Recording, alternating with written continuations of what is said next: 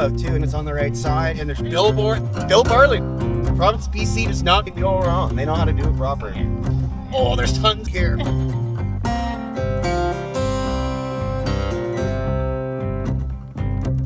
Alrighty, first break.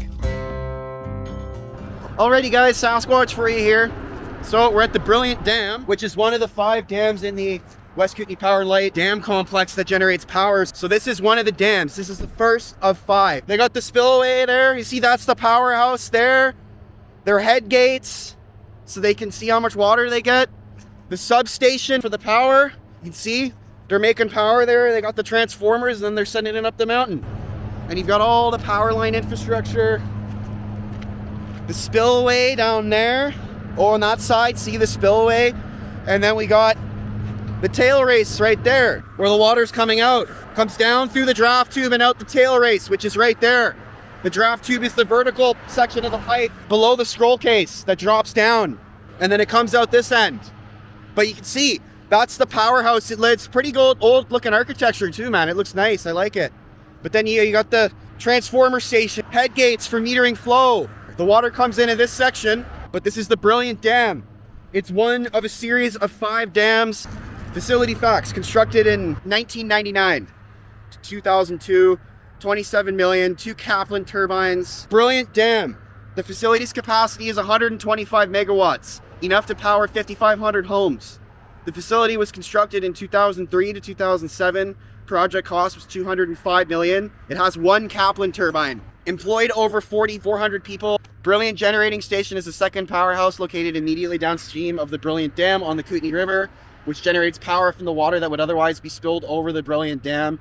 It produces low-impact renewable electricity that is Canadian Eco-Logo certified, meaning that it's strict environment standards its entire life cycle. Columbia Power Corporation and Columbia Basin Trust share equal ownership in 4 generating stations in the Columbia Basin. The Arrow Lakes Generating Station, the Brilliant Dam and Generating Station, Brilliant Expansion Generating Station, and Juanita Expansion Station. Developed and constructed over 2 decades, these hydropower facilities generated hundreds of jobs, injected millions of dollars into the communities of the West Kootenay. They continue to provide the trust with a sustained source of revenues to support lives of people in the basin. The Brilliant Dam, located on the Kootenay River near Castlegar, was constructed during World War II, when lead and zinc were in high demand, and all other generators on the Kootenay River were working to capacity. The Trust and Columbia Power purchased it in 1996 for $130 million from the mining corporation Teck, formerly Cominco. Cominco sold their Juanita project as well. The Kootenay River is a major river in southeastern BC and in northern Montana and Idaho in the United States. It is one of the uppermost major tributaries of the Columbia River, the largest North American river that empties into the Pacific Ocean. The Kootenay runs 781 kilometers starting from its headwaters in the Kootenay Ranges of the Canadian Rockies. It flows through BC's East Kootenay region and into northwestern Montana, then it turns west into northernmost Idaho Panhandle. Finally, it returns to BC in the West Kootenay region, where it joins the Columbia River in Castlegar. You can see the dams and everything. Juanita, Arrow Lakes Generating Station, Brilliant Dam Generating Station. Moving water has been central to the Kootenay progress since the start of the electrical age. In particular, mining and smelting of Kootenay mineral resources have historically created a local demand for power. The Kootenay River drops 117 meters between the Kootenay Lake outflow at Nelson and its confluence at Castlegar. This rapid elevation drop combined with heavy seasonal water flows creates ideal conditions for production of hydropower. There are 8 facilities on the Kootenay River, have a capacity of 1,085 megawatts, enough to power 500,000 homes. Upper Bonnington, Lower Bonnington, Corlin, Kootenay Generating Station, Nelson Hydropower Plant at Bonnington Falls, South Slocan Dam, Juanita Generating Station, Arrow Lakes Generating Station, and then Brilliant Dam Expansion. Upper Bonnington, owned by Fortis BC, this 65 megawatt facility built in 1907 by the West Kootenay Power and Light. It has 6 generators and 2 powerhouses. Lower Bonnington, owned by Fortis, this 54 megawatt facility was built in 1897 and was completely rebuilt in 1924. The Corlin Dam, owned by Fortis BC, this 51 megawatt facility was built in 1932. It had 3 19,000 horsepower units that operate at about 16 meters below the surface from the water behind the dam. Kootenay Canal Generating Station, owned by Fortis. This 51 megawatt facility was built in 32. Nelson Hydropower Plant at Bonnington Falls.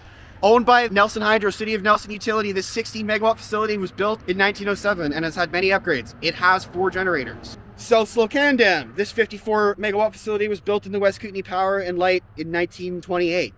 So lots going on here, guys. This region of the world was some of the first parts to have proper electric power, not coal like generators and stuff, actual hydroelectric power infrastructure. 1964, United States, Canada signed Columbia River Treaty to provide flood control and optimize hydroelectric energy on both sides. Brilliant Dam expansion project. That's the second powerhouse. See how the spillway there is in line with that? So they're harnessing the energy of the spillway to create secondary power. Basically, they got the generating station here and the generating station here. So that's really cool, guys. So that would be the Brilliant Dam expansion. Makes everything possible, guys. I don't think people realize how much power is actually part of our lives.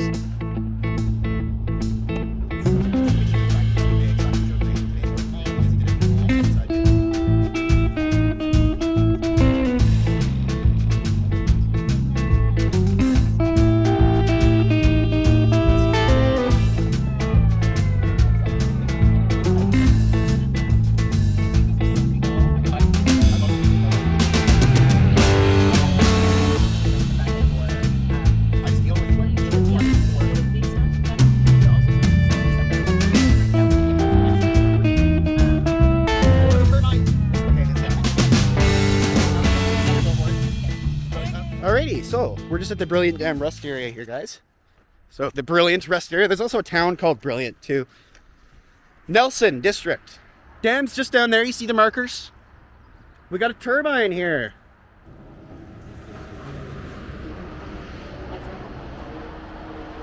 Original Francis Turbine Runner Unit 3. Brilliant Dam Generating Station in service from 1950 to 2002. Francis Turbine Runner, running the turbine. We saw Francis turbines too. We've been seeing Def Kaplan turbines, Francis turbines, various different types, right? Everybody's got their own, each guy's got his own idea. 1950 to 2002 though, this was in service. Brilliant Dam. August 7th, 1941.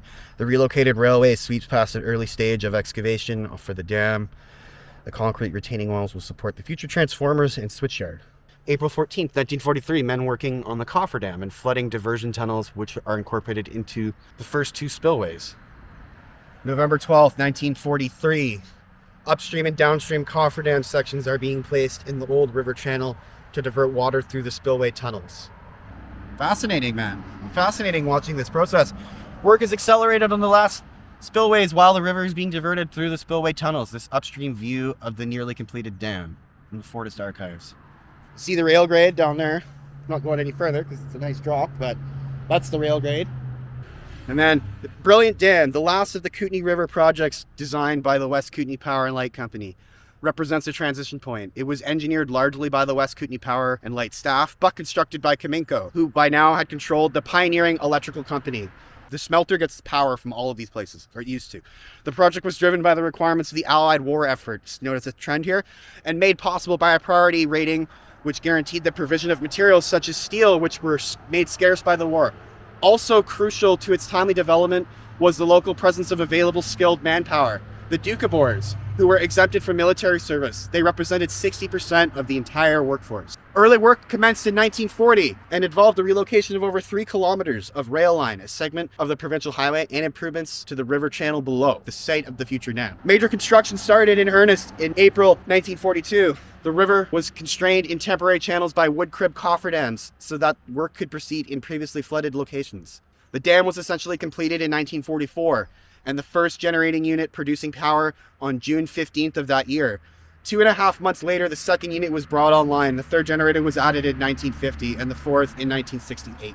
Brilliant was purchased from Cominco in 1996 and the newly formed Columbia River Power Corporation and their joint venture partner, Columbia Basin Trust. The partners initiated work on several upgrades to increase the lifespan of the facility, make generation more efficient, and boost the overall output from 120 megawatts to 145. Construction of a new plant on the left bank commenced in 2003.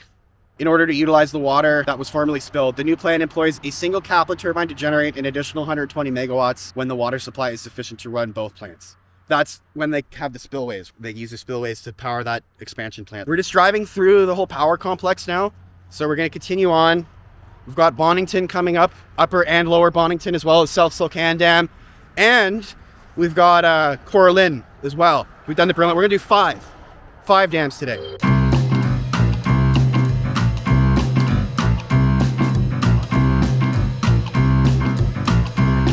Okay guys, so we're following the West Kootenay Power generating complex area. So, generating station, the Kootenay Canal generating station, the South Slocan Dam, and then lower and upper Bonnington are all in this area, guys. So, a lot, and this all generates power for the whole region.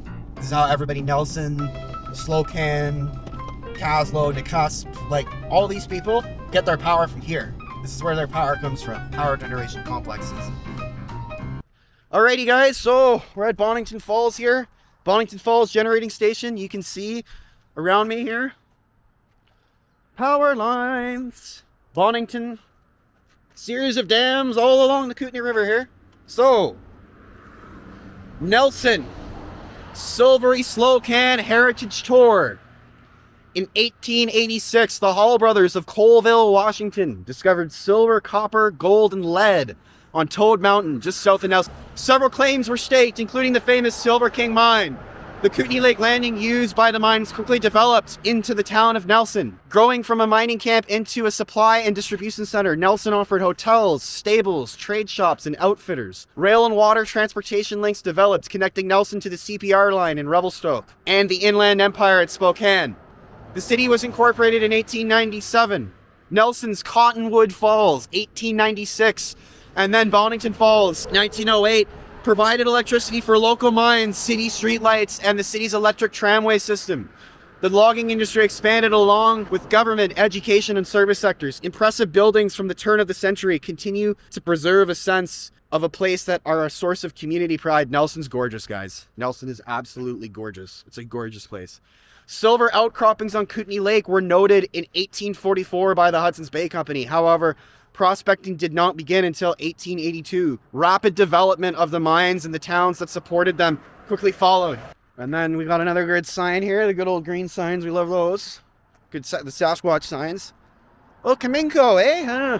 When hydroelectric power was first delivered from plant number 1 to Rossland's mines in 1898, the 32-mile transmission lines were the longest on the continent, utilizing the 360-foot drop from Kootenay Lake to the Columbia River. Additional construction of dams and generating plants made possible the growth of Cominco operations at Trail and Kimberley. They needed power to run the compressors in Kimberley and all the mining equipment, so that was what they did there. And the Trail smelter would not be what it is if it didn't have all this infrastructure supporting infrastructure. Bonnington Falls Generating Station.